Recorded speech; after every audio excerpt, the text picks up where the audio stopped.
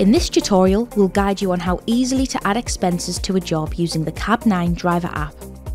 Once you start the job and mark yourself as arrived at the pickup, a new screen will pop up displaying the meter and other job details.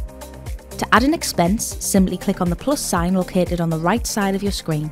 This will open a window where you can input the expense amount by typing it in or using the plus and minus signs. You can also select the type of expense and add a note for the dispatchers if needed. Once you've saved the expense, it will be sent to the dispatchers for approval or rejection. We highly recommend adding the expenses promptly after completing the job. However, if you forget to do so, don't worry. You can still add the expense up to an hour after completing the job. Simply go to your job history, select the job you want to add an expense to, and scroll down to access the Add Expense button.